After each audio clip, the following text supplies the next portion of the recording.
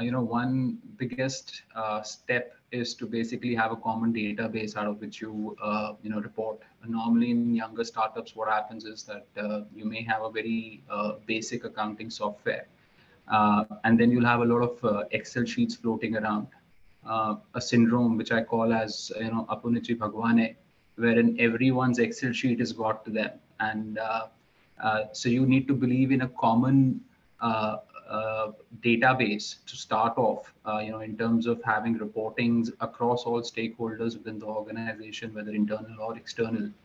It doesn't happen from day zero. Depending on the business size and the scale of operations, you'll have to take decisions in terms of how much do you invest in your accounting technologies and processes per se. Therefore, at the start of the journey, it will definitely be a bit of a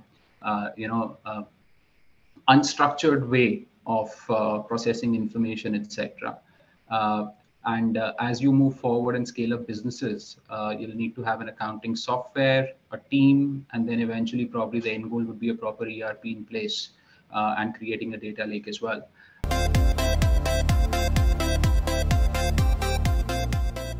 And to add on to what Ankur said, he emphasized a lot about the data management across the stage of the company.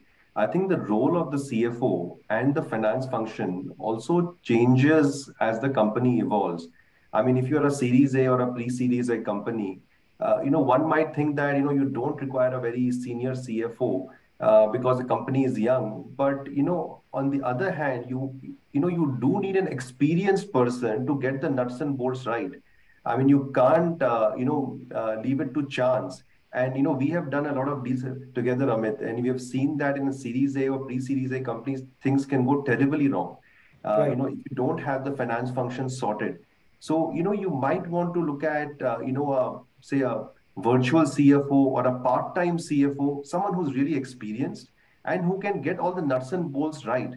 And as the company evolves, you might want to have someone like a head of finance, and then someone probably specializing in tax or say for secretarial matters, separately. And as the company becomes as big as, say, boat, for instance, you have to have a full-time CFO with, heads of tax, heads of secretarial, heads of legal, so that the company and the role of the CFO also changes as the company evolves.